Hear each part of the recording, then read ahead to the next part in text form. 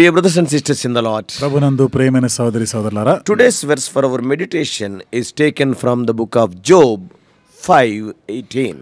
నేటి దినం మన ధ్యానం కొరకు యోబు గ్రంథము 5వ అధ్యాయం 18వ వచనం నుండి తీసుకొనబడింది. He maketh sore and bindeth up, he woundeth and his hands make whole. ఆయన గాయపరచి గాయమును కట్టును, ఆయన గాయము చేయును, ఆయన చేతులే స్వస్థపరచును. In the verse for our meditation today, నేటి దినము మన ధ్యానం కొరకు అనే వచనంలో Eliphaz gives to Job a word of caution and exhortation. Eliphaz యోబునకి ఒక సూచన, ఒక హెచ్చరిక మాట చెప్తున్నాడు. Despise not thou the chastening of the Almighty. మరి సర్వశక్తుని యొక్క గద్దింపుని నీవు తృణీకరించవద్దు.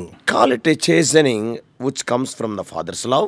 చూడండి, ఇది తండ్రి యొక్క ప్రేమను బట్టి ఈ శిక్ష వస్తుంది కదా, గద్దింపు వస్తుంది కదా. So you may call it as chastening out of love. కాబట్టి ఇది ప్రేమను బట్టి ఆయన గద్దించాడు అనుకోవచ్చు. But it is for the child's good only. అయితే ఇది ఆ బిడ్డ యొక్క మేలు కొరకే. And notice it as a messenger from heaven. ఇది పరలోకం నుండి వచ్చిన ఒక వర్తమానం గాను గమనించాలి. Eliphaz also encourages Job to submit to his condition. Eliphaz కూడా తన పరిస్థితిని మరి ఆయనకు అప్పగించుకోవాల్సిందిగా ఆయనను ప్రోత్సహిస్తున్నాడు. A good man is happy though he be afflicted. ఒక సత్పురుషుడు బాధ నొందినను అతడు సంతోషంగానే ఉంటాడు. Why? ఎందుకని? Because even in his affliction he has not lost his enjoyment of God. ఎందుకంటే తన యొక్క బాధల్లో కూడా దేవునితో ఆయన ఆనందించేటువంటి ఆ సమయాన్ని పోగొట్టుకోవడం లేదు. Because once he got the title to heaven, it cannot be removed from him. ఎందుకని ఒక్కసారి ఆ పరలోకపు బిరుదు తనకు లభించిన తర్వాత ఎన్నటిగా అది తీసివేయబడదు. Yes, he is happy because he is afflicted also. ఆయన సంతోషంగానే ఉన్నాడు, ఎందుకంటే ఆయన బాధపరచబడ్డాడు కూడా. Correction mortifies his corruptions. దిద్దుబాటు అనేది తన యొక్క అవినీతిని, దుర్నీతిని తీసివేస్తుంది, నలిచివేస్తుంది. And it weans his heart, it takes away his heart from the world. అంతేకాదు, లోకము నుండి తన హృదయాన్ని అది దూరం చేస్తూ తొలగిస్తుంది. And the correction draws him nearer to God.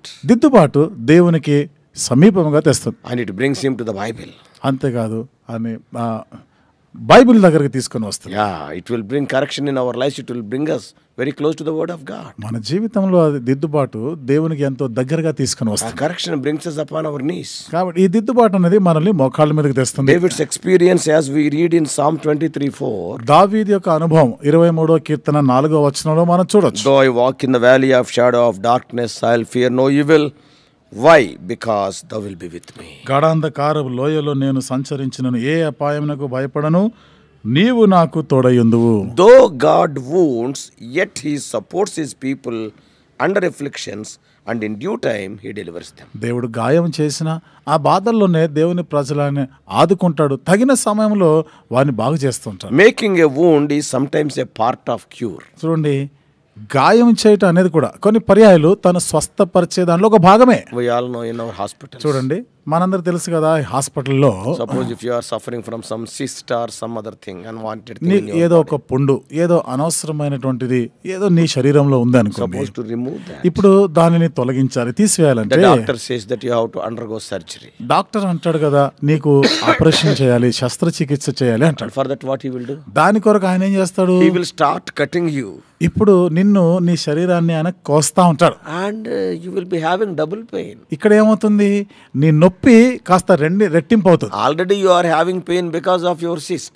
ఇప్పటికే నీలో ఉన్నటువంటి ఆ పుండును బట్టి నీకు నొప్పి, ఆ గడ్డ ఉంది కదా, నీకు నొప్పి బాధ ఉంది. But now once again the doctor is cutting all around it. ఇప్పుడు మరలా డాక్టర్ ఏం చేస్తున్నాడు? దాని చుట్టూ కూడా కోస్తా ఉన్నాడు. Now you tell me, is the doctor cutting our flesh for our good or for our bad? ఇప్పుడు చెప్పండి, ఈ డాక్టర్, ఈ వైద్యుడు మన శరీరాన్ని కోస్తా ఉన్నాడంటే అది మరింత మనకి నొప్పి కలిగించడానికా లేదా మనకి మేలు చేయడానికేనా? Making a wound sometimes is a part of cure. It is a starting of cure. గాయం చేయుట కూడా కొన్ని పర్యాయాలు స్వస్థపరిచే దానిలో ఒక భాగమే. అంటే స్వస్థతకి ఆరంభము నీకు గాయం చేయట. So God is, wounding you means, కాబట్టి ఇప్పుడు దేవుడు నీకు గాయం చేస్తున్నాడంటే to make you whole. నిన్ను సంపూర్ణుడుగా, నిన్ను స్వస్థపరచడానికి. Eliphaz gives Job precious promises of what God would do for him. Eliphaz దేవుడు తనకి ఏమి చేయబోతున్నాడనే ఒక అమూల్యమైనటువంటి వాగ్దానాలు చెప్తున్నాడు, ఇస్తున్నాడు. If he humble himself. తను తాను తగ్గించుకున్నట్లయితే, whatever troubles good man may be in, చూడండి, ఒక వ్యక్తి, ఒక సత్పురుషుడు ఎలాంటి ఇబ్బందుల్లో కష్టాల్లో ఉన్నా they shall do them no real harm.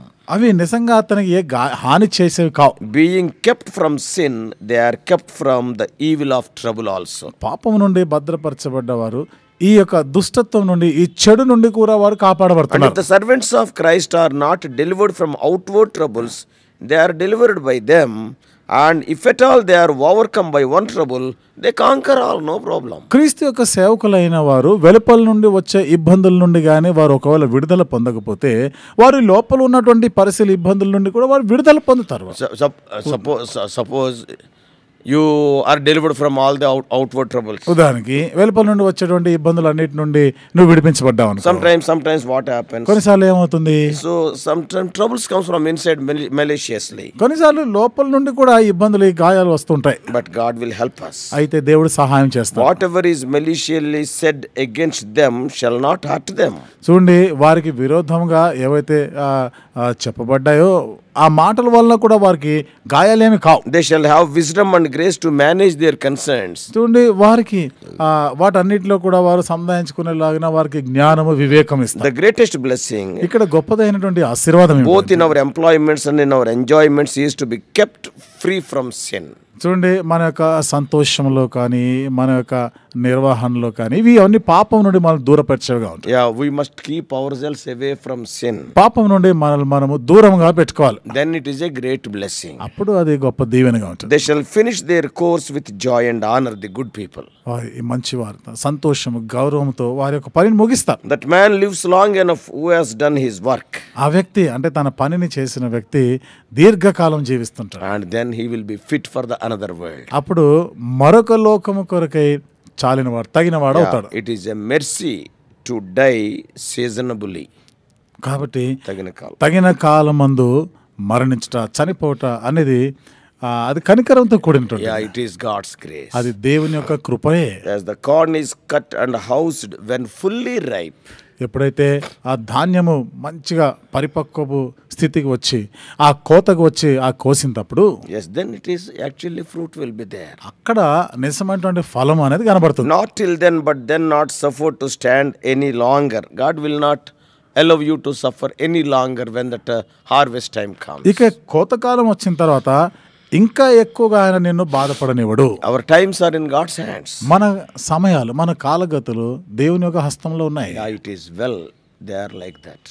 చూడండి, ఆ రీతిగా అవి అట్లా ఉండడమే మంచిది, క్షేమం మనకి. Why? ఎందుకు? Suppose if God gives you the choice to die at whatever time you like. ఒకవేళ నీకు ఇష్టం వచ్చిన సమయంలో నువ్వు మరణించడానికి ఈ అవకాశాన్ని దేవుడు నీకే గానిస్తే what would have happened? ఏం జరిగి ఉండేది? Nobody would have crossed their young age. ఎవరు కూడా యవన ప్రాయం దాటి ఉండేవారు కాదు. Many times in our young age. అనేక పర్యాయాలు మన యవన ప్రాయంలో How many times we get the temptation, why should I live, I want to die. ఎన్ని పర్యాయాలు మనకి ఈ శోధన, ఎందుకు నేను బ్రతకాలి, నేను చనిపోవాలి అనే శోధన వస్తుంది. So then immediately we would have committed some suicide. అప్పుడు వెంటనే ఏదో ఒక ఆత్మహత్యనే చేసేసుకుంటాం. But what God has done? కానీ దేవుడు ఏం చేసినాడు? Knowing about us fully well, మన గురించి పూర్తిగా ఎరిగిన వాడే He has not kept our times in our hands. మన యొక్క కాలగతులు మన వశంలో పెట్టలే. We cannot die as we like. మనకిష్టం వచ్చినప్పుడు మనకిష్టమైన సమయంలో మనం మరణించడానికి Our లేదు. times are in God's hands. That is a blessing. మన కాలగతులు ఆయన చేతుల్లో ఉన్నాయి. ఇది మనకు ఒక గొప్ప దీవెన. Even in my own life. నా సొంత సహోదరుని సొంత జీవితంలో maybe because in everybody's life. ప్రతి ఒక్కరి జీవితంలో Maybe because of some distress or discouragement or some deceit. బహుశా ఏదో కృంగుదల, బాధ, మోసాన్ని బట్టి Why should I live? నేను ఎందుకు బ్రతకాలి? Nobody is loving me. ఎవరు నన్ను ప్రేమించడం That లేదు. situation will come. అలాంటి పరిస్థితి వస్తుంది. At that time we want to die. ఆ సమయంలో చనిపోవాలని కోరుతాం. Suppose if the choice is given to you, ఒకవేళ ఇదే అవకాశం నీకు ఇస్తే you would have told God, "Just take me now." నేను దేవునితో చెప్పా, ప్రభా ఇక నన్ను తీసుకో చాలు ఇంకా అంటాం. So that's why అందుకని God has not kept that choice in our hands. ఆ అవకాశాలని దేవుడు మనకి ఇవ్వలేదు. Difficulties may be there, distresses may be there, but our times are in God's hands. కష్టాలు ఉంటాయి, కృంగుదల పరిస్థితులు వస్తాయి, కానీ మన యొక్క సమయము, మన యొక్క కాలగతులు ఆయన వశంలో ఉన్నాయి. Yes, children of God, దేవుని పిల్లలంగా we may not be having great wealth, మనకి గొప్ప సంపద ఉండకపోవచ్చు, but this long life is a great blessing. అయితే దీర్ఘాయువు అనేది గొప్ప దీవెన. But all will be ordered for the best. God will order everything for our best. అయితే సమస్తము కూడా దేవుడు మన మేలు, మన క్షేమం కొరకై దాన్ని క్రమబద్ధీకరణ చేస్తాడు. And remark from Job's history, the steadiness of mind and heart under trial is one of the highest attainments of faith.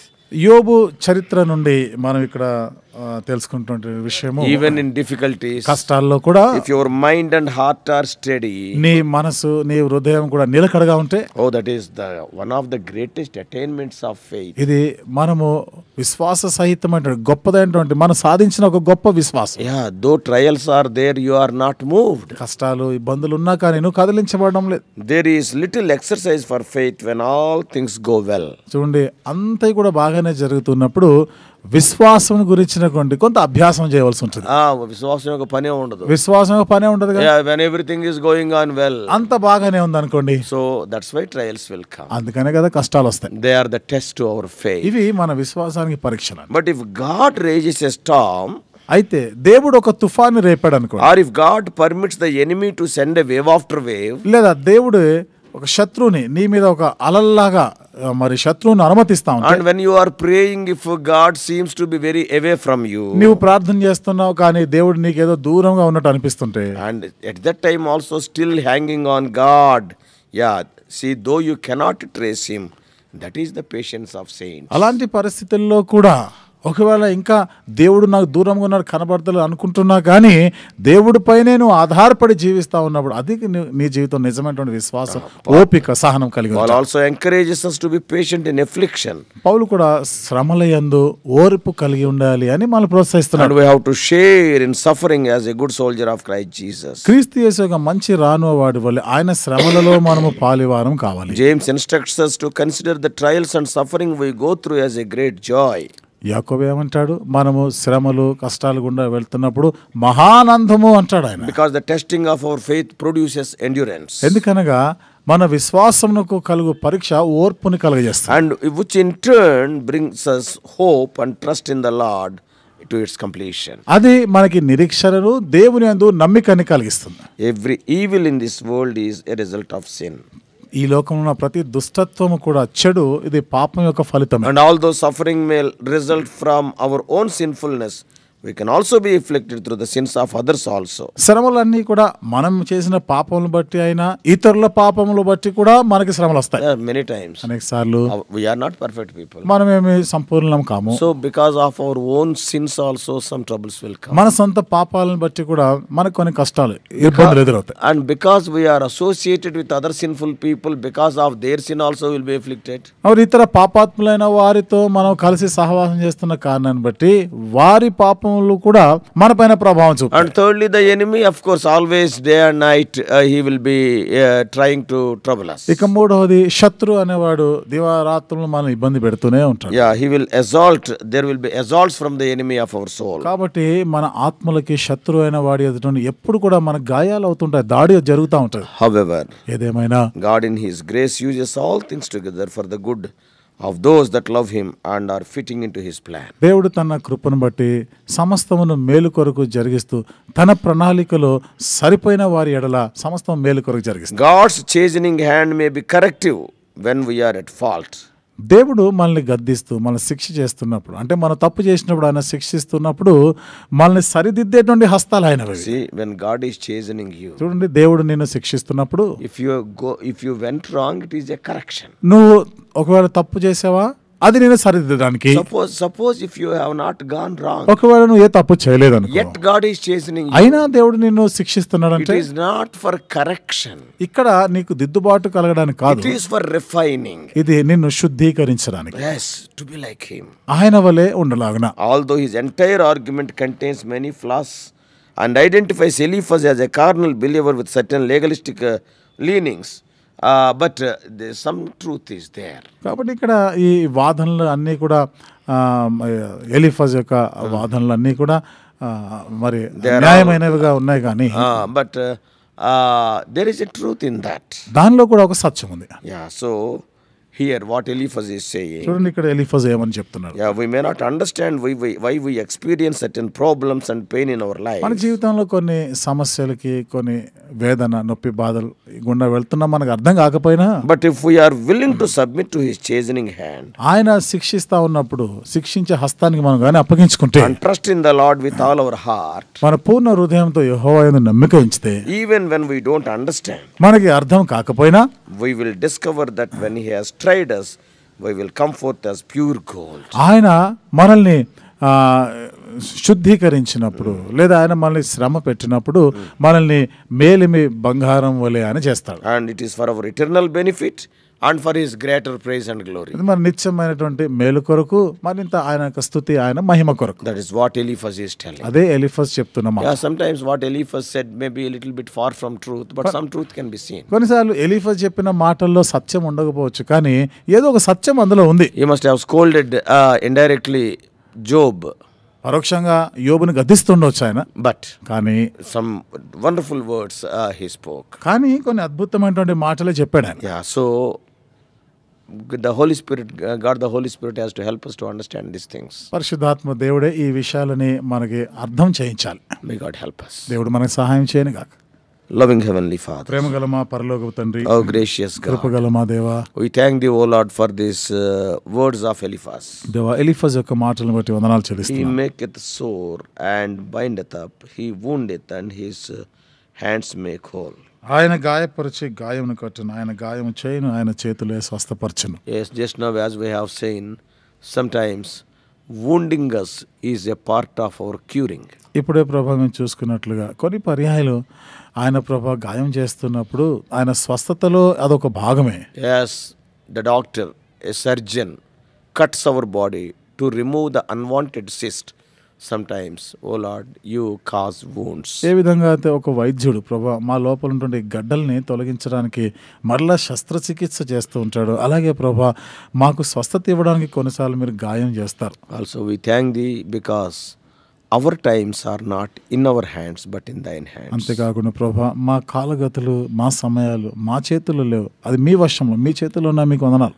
And we could understand the meaning of Thy chastening. ఓ దేవా, మీ గద్దింపు, మీరు చేయు శిక్షల యొక్క అర్థం ఏమిటిదో మేము అర్థం చేసుకోగలిగిన. Lord, if we are at fault, it is for our correction. ఒకవేళ మేము తప్పు చేసినట్లయితే అది మా దిద్దుబాటు కొరకు. If it is not because of our fault, it is for our refining. ఒకవేళ ప్రభా మేమే తప్పు చేయకుండా గానీ ఆ పరిస్థితి వస్తుంటే మమ్మల్ని ఇంకా మీరు శుద్ధీకరించడానికి. So we welcome both of them. కాబట్టి ప్రభా ఈ రెండింటిని కూడా మేము Thy స్వాగతిస్తున్నాం. desire is we must come forth like the pure gold. దేవా మీ ఆశ మేము సువర్ణమైనటువంటి బంగారం వలె ఉండాలని. Thy desire is that we should enjoy the eternal glory. నిత్యమైనటువంటి మహిమని మేము అనుభవించాలన్నదే మీ ఆశ. Speak to us. దేవా మాతో If మాట్లాడు. anybody is going through Thy chastening, O Lord, strengthen them through these words. ఎవరైనా ప్రభా మీ శిక్షలకి గురవుతా ఉన్నట్లయితే వారి విశ్వాసంలో బలపరచండి. Jesus precious name we pray. యేసు ప్రభు వారి అమూల్యమైన నామములో ప్రార్థించి వేడుకుంటున్నాము తండ్రి.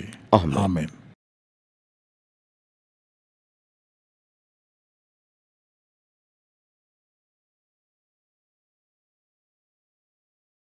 God bless you all. Please subscribe for more spiritual messages on YouTube channel John Victor Hebron.